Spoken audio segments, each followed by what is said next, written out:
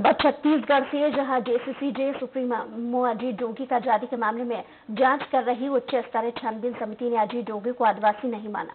और वहीं समिति ने अपनी रिपोर्ट में कहा है कि जोगी आदिवासी नहीं है। कमेटी ने अजीत जोगी के सभी जाति प्रमाण पत्रों को निरस्त कर दिया है।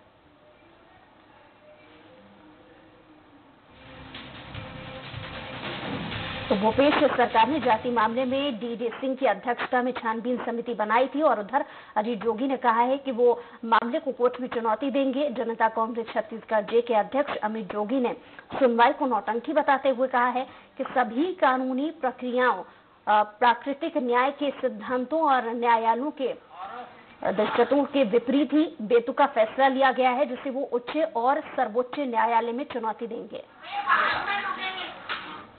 भूपेश एम्पावर्ड कमेटी,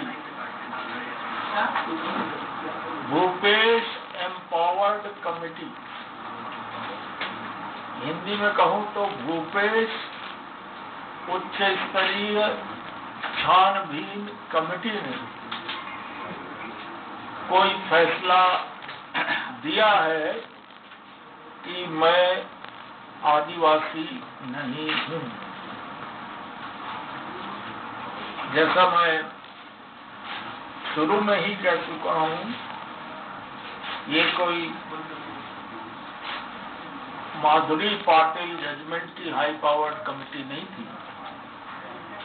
ये मुख्यमंत्री श्री भूपेश बघेल की कमेटी थी, जिसने भूपेश बघेल की इच्छानुसार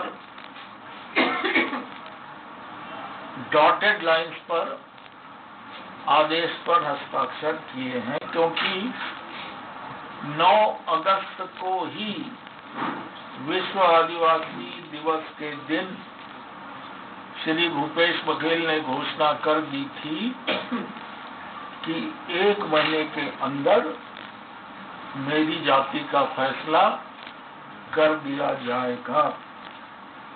और उनकी पार्टी के अध्यक्ष श्री मोहन मरकाम ने कह दिया था कि अजीत जोगी आदिवासी नहीं हैं।